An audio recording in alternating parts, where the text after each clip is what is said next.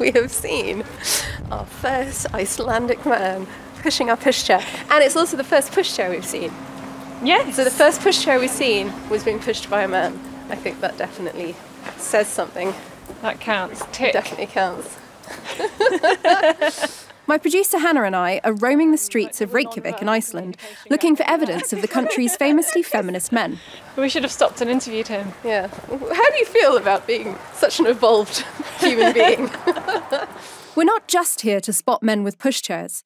We're here because 47 years ago this month, something incredible happened. The women of Iceland went on strike. This is the square. This is where it happened? Yeah. This is Gudrun, one of the organisers of the strike. We're standing with her and one of her fellow agitators, Lilja, in Tortoise Square, in the centre of Reykjavik. We didn't have these trees in those days, and we saw first the banners, you know, and then the people. It was so great to see them coming and walking here down. On the 24th of October 1975, 90% of Icelandic women did no paid work, and they also did no unpaid work. The Women's Day Off, as it was called at the time, caused chaos. I'm Caroline Criado Perez, and this is Visible Women, my weekly podcast from Tortoise, investigating how we finally fix a world designed for men. This week, we're looking at perhaps the greatest gender data gap of all, our failure to measure unpaid care work. We're asking, could COVID be what it takes for us to start recognising the importance of this work to the global economy? Some estimates suggest that unpaid care work could account for up to 50% of GDP in high-income countries and as much as 80% of GDP in low-income countries. According to one Australian study, care work generates almost 3 times as much as finance and insurance, which is currently considered the country's largest industry. Oh, and who's actually doing all this unpaid care work? 3/4 of it is done by women. Please decide where you would like to sit and how you would like to sit. Gudrun lives in a flat downstairs from her daughter. There are some renovations going on, which I mention because you might hear some drilling or hammering in the background. So, shall I start now? My name is Lilja Ólafsdóttir. I'm born 1943. My name is Guðrún Hallgrímsdóttir. I'm born in 1941. I asked Lilja and Gudrun how they came to feminist activism. In my home, my father respected my mother and my mother respected my father, and they were just equal.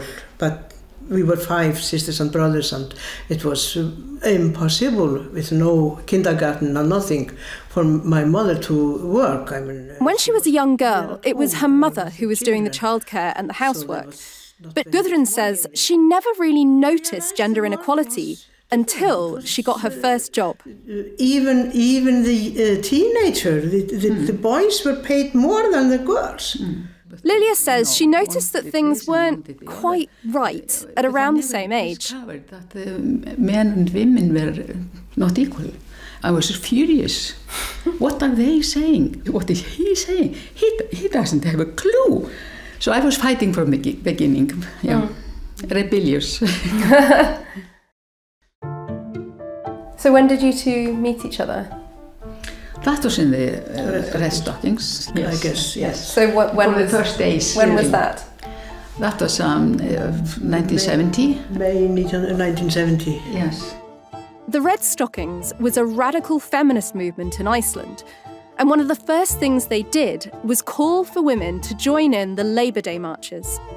The plan was to walk behind the main parade. But it didn't go that well. They tried to make the police to stop us, and the police they didn't know what to do, and in the end they found out that, well, everybody is free to walk the streets of Reykjavik, so we went. So wait, the leaders of the main march didn't want you turning up? They didn't want us to... Why not? I don't know. I think we were women. I think they thought it was degrading the event if women were taking part as women, you know. But thereafter we started, and I don't think we have stopped. No. Naturally, they started by collecting data about how women were being discriminated against, with lower salaries than men, less secure employment contracts, and a serious lack of childcare. So we started working like scientists, making polls, and then we were always making everything very picturesque. We had all these artists with us, so we made huge placards showing the graphs and with the difference in salaries. So we made everything so visual. And soon they were agitating for a march of their own. In January 1975, we organized a fantastic conference with the unions of the lowest paid women in Iceland. It was a great conference with a great pot of soup, meat soup. What kind of soup? Meat soup, lamb meat. Lamb meat, okay. And the traditionalized like this. Many of the women at the meeting with the famous soup were union members, and they were the ones who first suggested the idea of a women's strike. The plan was that women would lay down work for one day. To point out how much they meant for the working life. But not everyone was on board. And everything became furious. Yeah. I don't remember the words they used. This is so ridiculous. And came this clever woman, Valborg Bentsdóttir. She laid down and said, "Is it the word strike you are so afraid of? Why not call it holiday?" Day off. Yes. Yeah, holiday, day off, holiday. At the time, Gudrun was furious at this climb down. But in retrospect, she points out it was actually a great idea. Calling it a holiday also meant they got around the laws of organising a strike. It's thought that 90% of Icelandic women went on strike that day, with 25,000 turning up to protest in the square. That might not sound like much, but back in 1975, there were only around 219,000 people in the whole of Iceland, which means that 1 in 5 of all the women and girls in the whole country turned up. And this caused some problems for the men. There were no kindergartens open, there were no wives at home. So their fathers had to take the kids with them to work. And I think that most working places went on like kindergartens that day.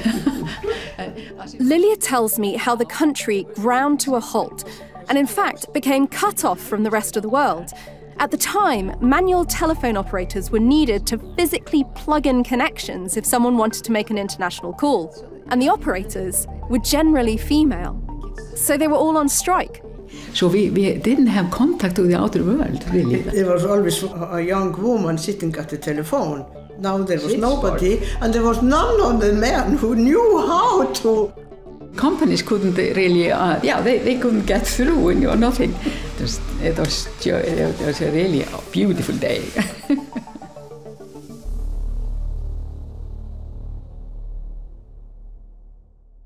There's actually a long intellectual history to this question of valuing unpaid work. It's just that it's been kind of sidelined by the emergence of a very different dominant paradigm of thinking. This is Nancy Folbray. I'm a professor emerita of economics at the University of Massachusetts Amherst, and I direct a program on gender and care work. Most of Nancy's research focuses on measuring and valuing unpaid care, but she has also spent a lot of time trying to make the case for bringing this work into mainstream economic theory. Well, actually, an interesting part of the story starts in the UK in the mid-19th century when the person in charge of one of the early censuses was a physician named William Farr, who was really interested in public health. And he, at least in some of the early pre-1851 censuses, counted housewives as an occupation. But this all changed in the late 19th century. Economists like Alfred Marshall decided that that was not an appropriate categorization and that they preferred to categorize housewives as dependents. So there's literally this nomenclatural debate in which housewives are transformed from being important contributors to the national economy to being treated as dependents who are basically kind of a drag on or a cost of the larger process of economic growth. This shift tied in with the emergence of something called neoclassical economics, which is basically our modern way of looking at the economy. This theory assumes that we always act in our own financial interest. It doesn't account for the decisions we make when we're hungry or tired, or for the things that we do out of love. One of its central features was to emphasize that the market was the main sign of economic activity. So anything that took place outside the market was non-economic. And what kind of activity wasn't part of the market? Naturally, it was the unpaid cooking, cleaning, and caring that was being done almost exclusively by women. Nancy doesn't think that this shift was a patriarchal conspiracy exactly, but a kind of almost unconscious reaction to people's perceived concerns about changes in women's roles.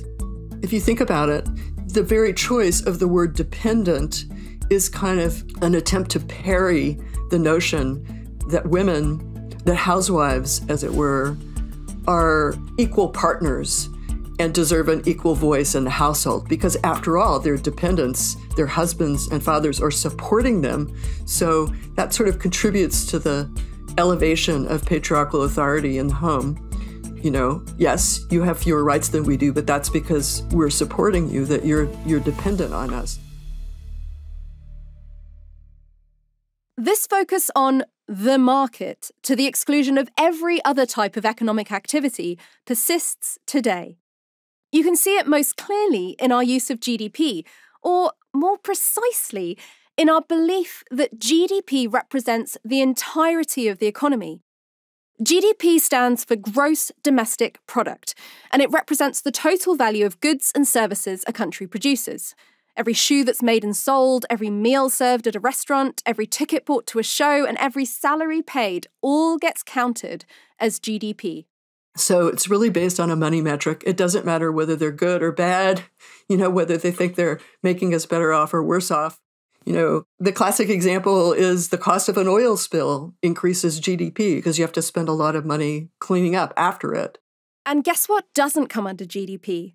The time spent cooking a meal, doing the laundry, cleaning the bathroom, caring for children and sick relatives. All that irrelevant stuff. This isn't to say that GDP isn't a useful or interesting figure. The problem comes from making it the only figure that matters when we're measuring the economy. It's just very much a sort of socially constructed scorecard. How well are we doing? Are we better off this year than last year? Are we better off in the US than they are in the UK? GDP gets used as this indicator, even though it's only relevant to a relatively modest domain of economic life. For decades now, Nancy has been trying to expand our definition of the economy. I like to describe care work as a specific activity that involves the production and the development and the maintenance of human capabilities. And the point here is just to call attention to the fact that there is an output, and the output isn't just that other people feel better or feel loved or feel cared for. Yes, that's really important. But it's also that people are a really important economic resource, and by taking care of them, you're contributing to our collective capabilities in a way that should be recognized and valued. There have been some successes, most clearly in the growing popularity of time use surveys, which collect sex-disaggregated data on how much time people spend on various types of unpaid work. Now there's there's probably 90 countries that around the world that conduct time use surveys. I think it's kind of an unambiguous victory if you look at the proliferation across different countries and the attention that the UN and the European Union and the OECD are paying to unpaid work now is really significant. The trouble is that even when this time use data is collected, it's still not seen as integral to national accounting. There's a satellite revolving around the main accounts that provides a quantitative picture of the things that were omitted. So there's a satellite account for unpaid work, and there's also, in many countries, a satellite account for environmental resources that looks at the depreciation of natural assets and the costs of disruption of ecological processes.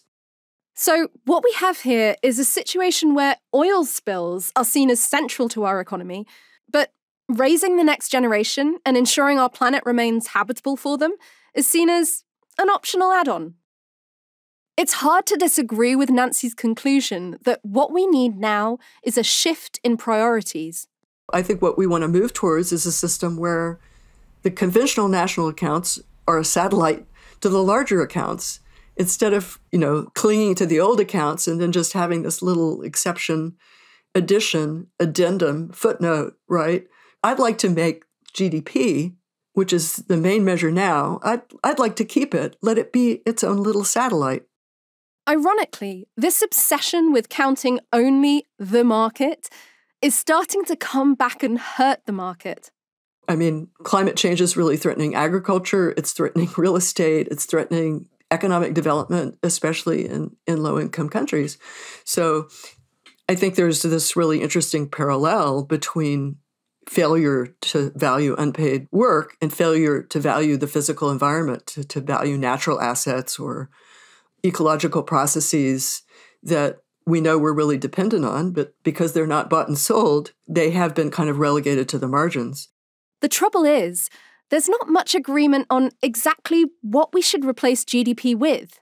And there's just a tremendous amount of inertial resistance to changing national income accounts that is significant above and beyond any kind of ideological resistance. That you have these accounts, you've developed them, you've been using them for 75 years. It took a long time to come to international agreements about what you were going to measure and what you were not going to measure. And it provides this nice, tidy picture of change over time. And then these people come along like me and say, wait a minute, they're wrong. You got to change them. Well, that in itself is a very contentious and cumbersome process. But I do feel like it's underway. Nancy tells me that it was really the shock of World War II that made an international agreement on GDP possible. I think, as is often the case, a big external shock to any system is often key to really changing it, to some kind of innovation. A big shock? Like a global pandemic, for example? I think back to Iceland. What Gudrun, Lilja and the rest of them really achieved back on that day in 1975 was to make women's work visible. With the women and their free childcare gone AWOL, and organised childcare closed, fathers were left with no choice but to take their kids to work. At TV and radio stations, children crashed their fathers' broadcasts live on air. Allegedly, the supermarkets sold out of sausages as men scrambled to provide dinner for their children. By the end of the day, which came to be known by the men of Iceland as the Long Friday, the women had made their point. Their contribution to the economy could no longer be ignored. The strike is credited with being an important impetus behind the election, 5 years later, of Vigdis Finnbogadóttir, who beat 3 men to become the world's first democratically elected female president. Today, Iceland is known as catnip for feminists, regularly heading the World Economic Forum's ratings as the best place to be a woman. While the case for valuing women's unpaid care work is clear-cut, over the years, I've become used to it being ignored by mainstream politics. I've become used to sighing as yet another economic report or analysis or budget update completely fails to account for this massive contributor to the global economy. But then, COVID happened. Good evening. All schools across Britain will close by the end of the week until further notice as the death toll from... Think back to the spring of 2020. Just like in Iceland in 1975, suddenly people's kids were no longer neatly tucked away out of sight. They were taking over the airwaves. Son arriving. Hold on 1 second. Sorry. 2 biscuits. Yes, you can have 2 biscuits. And suddenly, this conversation was happening everywhere. Who was homeschooling the kids? Who was cleaning the house? Who was looking after elderly relatives, bringing them their shopping and disinfecting it? Where once it felt like no one wanted to talk about this, it now felt like it was almost all we could talk about. Has found that women are providing around 6 hours of childcare and homeschooling a day, 2 hours more than their male partners. So what we found was that women have done by far the greatest share of this additional childcare. So men have taken a big step forward in caring for their children, but women are still bearing most of the load. When everything else goes awry, we really rely on informal care to keep us together and to keep us going, right? I found myself wondering, could COVID do for the world what the Women's Day off did for Iceland? There's at least one place in the world where COVID has prompted an economic overhaul. So thank you so much for having me, and I guess the first thing to say is aloha. This is Cara Jabola Carolus. She lives in Honolulu. I am a bureaucrat, to be honest with you, but I come from a community organizing background, and now I am the executive director of the Hawaii State Commission on the Status of Women. And that's a feminist government agency across all of the islands in Hawaii. Sun, Sea, Sand, a feminist government agency. Here in the UK, we can only dream of the kinds of things they have in Hawaii. Although I think I'm pronouncing it wrong now, because I think you pronounced it differently. Yeah, so Hawaii, you pronounce both the I's. Hawaii, yeah. So wait, why have I been calling it Hawaii? Is that totally incorrect? Do you know where that comes from? It is totally incorrect. Okay, I'm so embarrassed. Most Americans do. You're all good. You're all good. Most Americans do. As well as a language tutorial, Cara gives me a quick history lesson. Hawaii is considered by many people, and it is factually in law occupied by the United States. Hawaii had geopolitical strategic importance to colonize the Philippines during the Spanish-American War. And so the United States has bases on 25% of the island that I live on. It's become the headquarters of U.S. Indo-Pacific Command, which is the largest military theater of the United States. And so this is a training ground, for the military and a staging point into Asia Pacific. The outcome is that alongside tourism, the military is a big part of the economy in Hawaii. It is everywhere and you can't avoid it. Even at schools, like at my child's school, the bell, there's not a bell, it's actually a military bugle, like taps that play. Every day that I'm at home, I hear F-18s and F-22s fly overhead. And what makes me think about the economy every time I hear these, jets fly over, these fighter jets, I think about the cost of 1 hour of flight time for those 4 jets or whatever is like more than my annual budget to take care of over 500,000 women. The result is that less money is spent on essential services and they become hard to access. We have a severe shortage in childcare in Hawaii. Even if women do want to participate in the economy, they can't. And we've had labor force participation rate pretty much stagnant since the 80s and even declining or worsening rather at points. And so women cannot have the same access to capital as men. And capital is everything. Money is everything in this economy. It's power and it means survival. If you can't have childcare, you can't have money, you can't have power, and you're going to have to face off with all sorts of oppressive situations as a result of that. It's just a chain reaction. Because of the way the economy is structured, COVID had a devastating impact in Hawaii. Our entire economy shut down, in a couple of days because we are almost entirely reliant on tourism. And so the impact was more dramatic than in other places in the US. And Cara herself was hit hard. My family, we're Filipino, right? And one of the common experiences among Filipinos, almost universal, is family separation. So having to go work abroad and leaving their children with the grandparents and not seeing them for years. So your children aren't raised by you in order for your children to survive and you to support your family. And my family left the Philippines to avoid that kind of fate, right? That family separation, and to, get a better life as economic refugees, essentially.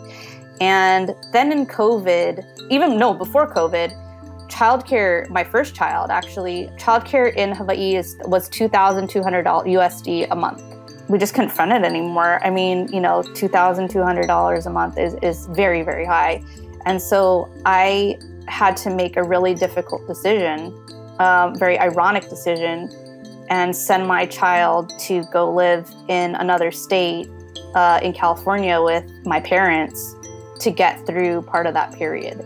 And so just the tragic irony of coming full circle and ending up in the same family separation of wanting a child so bad and then having to give my child to my parents during such a precious period of our lives and his life was just devastating. And the lengths that women are going to and the sacrifices being made en masse are just as tragic, and even more so because I am a professional, right? And so that's just an anecdote that's repeated over and over in Hawaii and all over the world about why we need to redo childcare and fully support childcare, because it's breaking families literally apart. But COVID also gave the people of Hawaii a vision of what the future could be. It actually got better in COVID because in the United States, the federal government allowed the states to lift their means testing.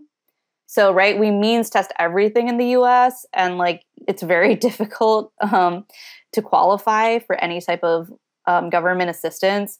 And so they lifted that during COVID. So everyone, all of a sudden we had universal childcare, free and universal, but the spots just weren't there. But a lot of us got to experience that just for a moment. And Hawaii, because we had a feminist leader at the helm, I think we were the last state to return to means testing, until the federal government made us. And so it's doable, right? The money clearly was there. We just haven't been using it for that. This experience has only strengthened Kara's resolve to overhaul the traditional economic structure. It's built against a woman's life. It is incredibly hard to exist in this body and have a fair shot in a competitive labor market. So things like downtime and rest and things that are not profitable have no place, right, in this economy. And so just thinking about the time you need for menstruation, pregnancy, abortion, certain trauma that's unexpected in your life, domestic violence, having a full-time job and dealing with domestic violence is an insane situation. I've been in that, right? All these things that women are much, much, much more likely, or only women and gender oppressed people are experiencing, are not factored in to this model of work and production. And when the pandemic struck, Kara knew that this global catastrophe might have a silver lining. And we knew that this was also an opportunity to seize people's anguish and anger at how fragile our economy was, to use it to try to dramatically change how we do our economy here. Unfortunately, they had some competition. Some of the state's top economists had put together their own recovery plan. And it didn't even say the word women in it. It didn't mention childcare or schools in it. Kara was having none of it. We assembled urgently and we put together this plan in co-governance with community members. So it wasn't written by the state. It was written mostly by Native and Indigenous people and experts in their various fields. So she and her colleagues at the Hawaii State Commission on the Status of Women put together their feminist economic recovery plan. Yeah, a feminist economic recovery plan in very simple language focuses on needs over profit. And we don't get consumed by measures of fake growth and success like the GDP, but rather focus on how women are doing on the ground. And women struggle to survive in this economy.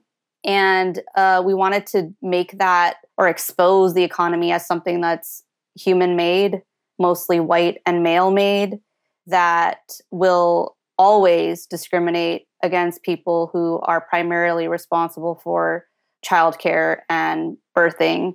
And so we wanted to make that known that it was a human-made structure and we can redesign it. So what are some of the key policies that you came up with?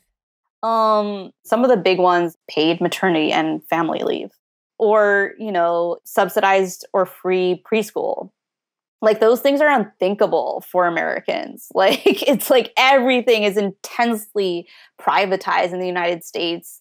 And we pay for every single thing that we need out of pocket and don't expect government help or to help each other. That's just the American mentality of just raw capitalism everywhere and consumer culture.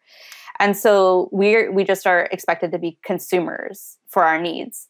And so some of the basic things were just catching up and providing some of the basics that people need and children need to survive. The resulting Feminist Economic Recovery Plan was published in April 2020.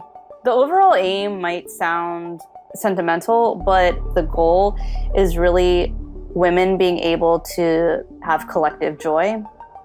So it's not women being able to participate equally, but to be happy, not just to survive. That's the ultimate goal. It's not to have inclusion in the current economy, but it is really to change all of the incentives for how economics works and upset the profit motive, really, and dislodge it. And it wasn't long before local governments were voting on and passing this plan. And how did that feel?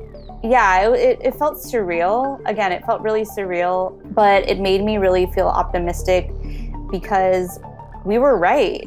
People want feminism. It's not like this myth. I think we create this myth when we say everyone just thinks it's bra burning and it's still icky and a bad word. And we decided to test that, and it actually proved to be false. Yeah, people will understand it if you talk about feminism.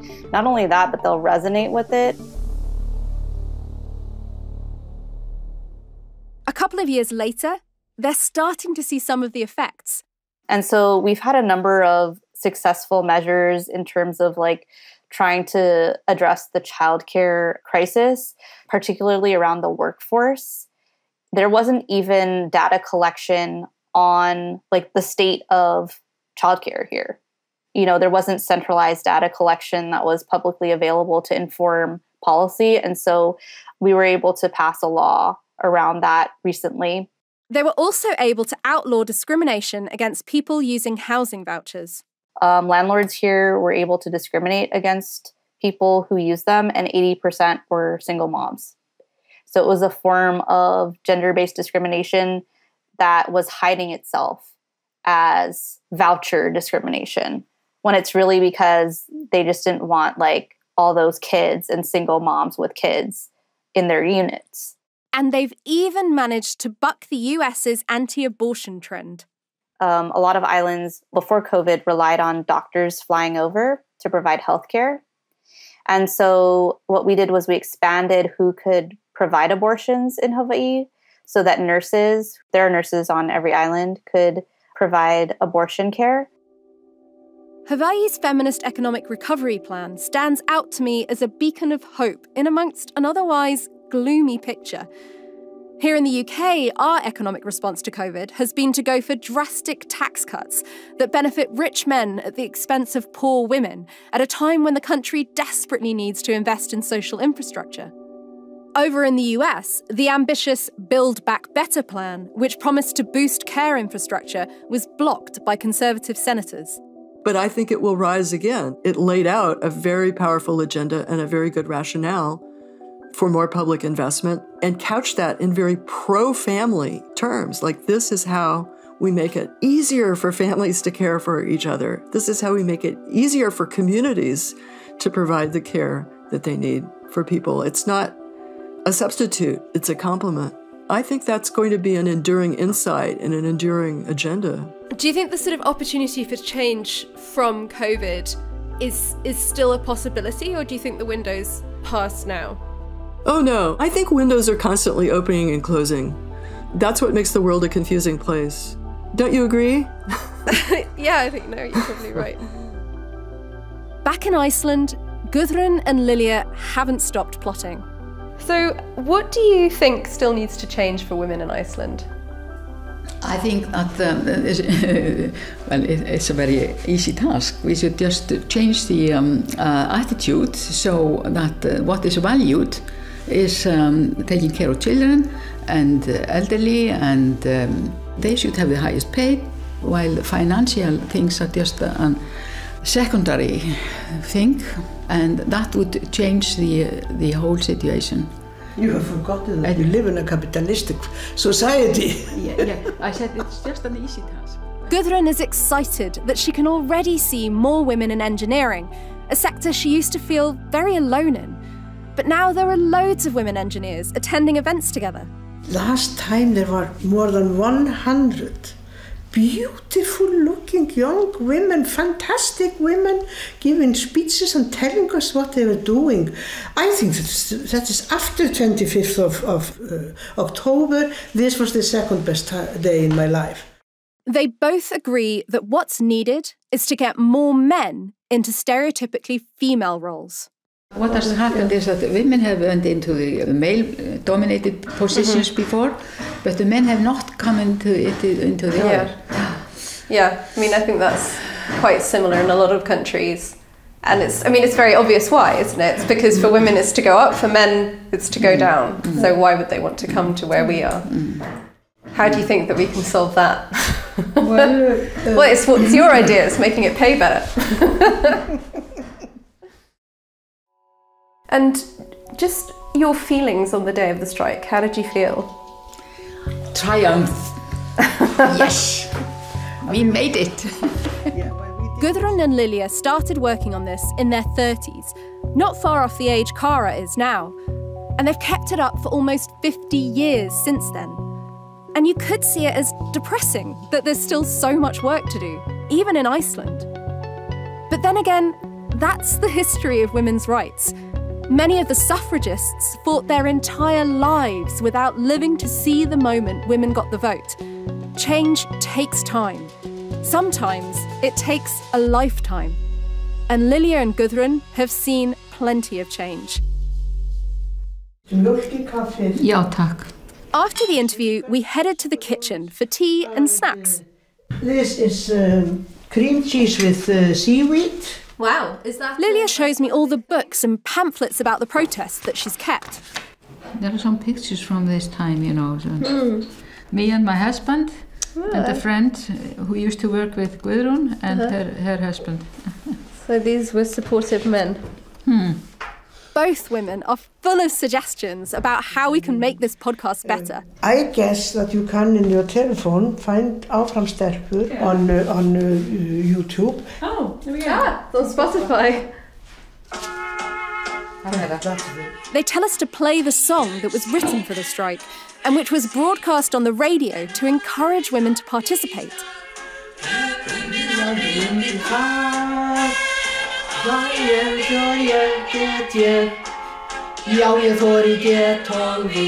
This song has been played at the funerals of some of their friends from the Red Stockings.